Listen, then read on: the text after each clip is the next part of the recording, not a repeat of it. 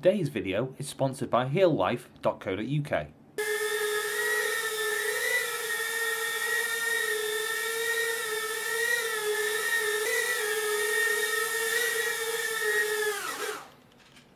There we go. Starship SN8, the micro version. This was very fun to build and very fun to fly around the house. But to celebrate the launch of the real Starship SN8, I think we need to scale it up a little bit. Let's get building.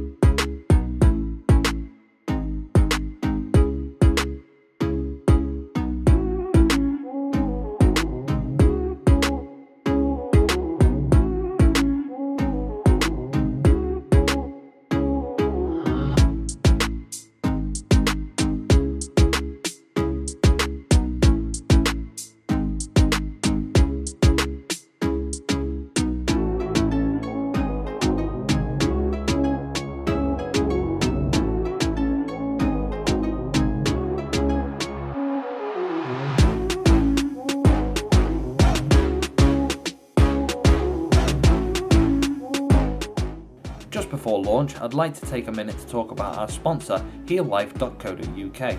They're the sponsor for this video, and if it wasn't for their products, I wouldn't be able to make crazy contraptions and YouTube videos. So if you click the link in the description and go and use the referral code RCLobotics, you can get 15% off of your purchase. Thank you very much for Heallife for sponsoring this video. So we're going to hopefully lift off, go up to apogee just like the real SN8, hover there for a second, and then bring it back down for a nice touchdown landing. So let's wish me luck, and we're very excited about this one. Let's go. I've got the easy job to do. That is super weird. You can see it against the sky quite easily.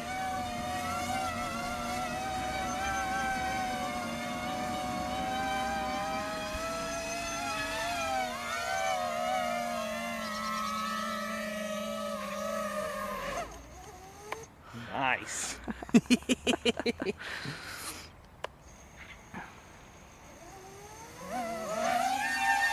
Oof. There's our hover. Bring it down.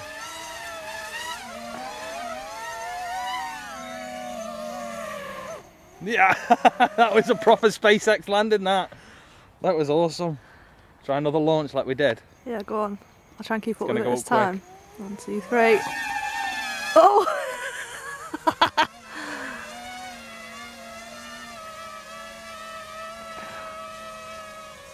Coming down.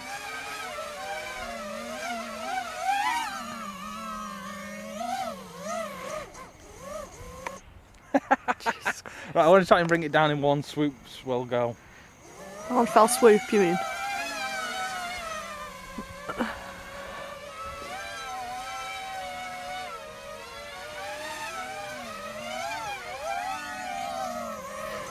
Nice!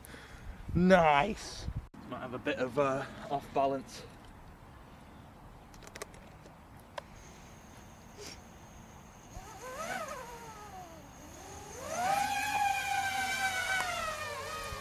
Whoa!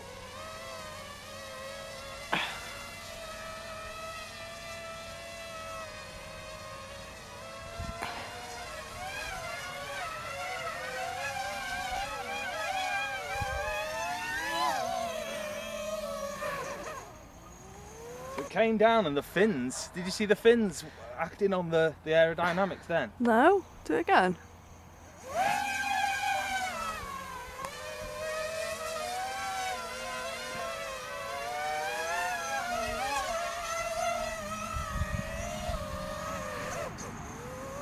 It helps steady it. That's good. One more. See that little camera on it now? Hello.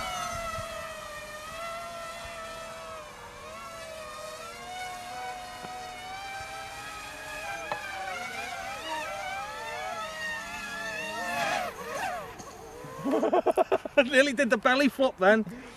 There we go. what a fantastic flight. I'm very, very happy with that. Let's hope that the real SN8 goes, you know, just as well as that one.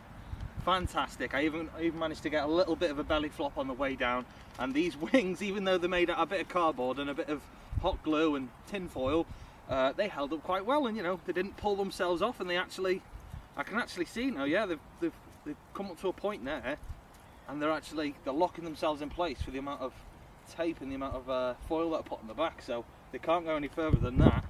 So I was noticing like they were aerodynamically, you know, helping stabilise the craft. Thank you very much for joining us here at RC Robotics. If you like this content, don't forget to hit that subscribe button. It is just up there in the corner. And if you'd like to see any more of my videos, I'll pop one down here and another one just down here. And I'll see you guys very, very soon. Bye-bye.